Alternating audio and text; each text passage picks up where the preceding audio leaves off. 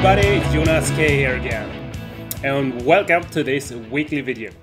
So, do you know that whatever I feel, you feel?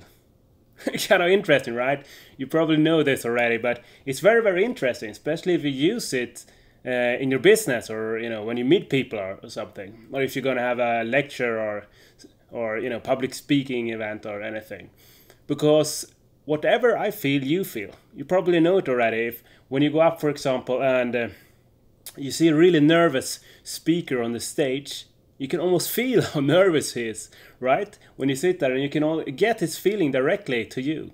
And also, you probably watch some sports event, like some exciting thing, like high jump or something, where it should they're preparing really, really hard before, and just concentrating, and they're ready to run there and just jump over, and you really feel it, right? You feel that okay, what will happen? You feel the nervousness in yourself, even though you're sitting there in front of your TV, right?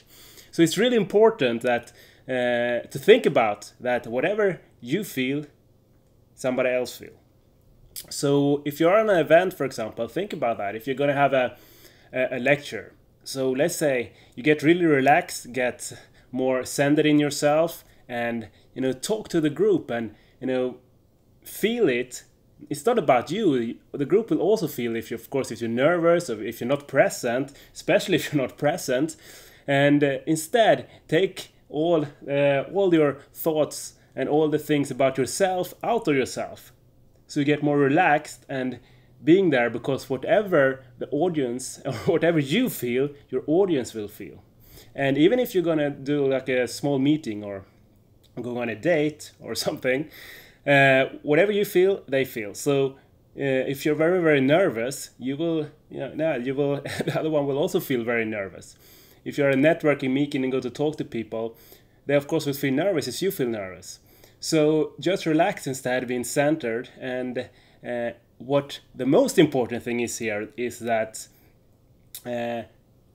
as you can transfer your feelings or your emotional state to other people, then of course you can it works the other way. If you feel really happy and you feel really outgoing and social or whatever, and really giving when you do presentation, instead of trying to take or sell something hard to them, if you have the feeling and you have the openness, and they will also feel that, so they will feel more happy and more centered and more concentrated, and they will like you more, of course. So it's a really, really interesting concept, and it takes a lot of work, and just start out and try it and see how it will work for you, because like everything else, just try it out and see how it will work in your life, because it's a very, very important concept to master, both in your business and in your private lives.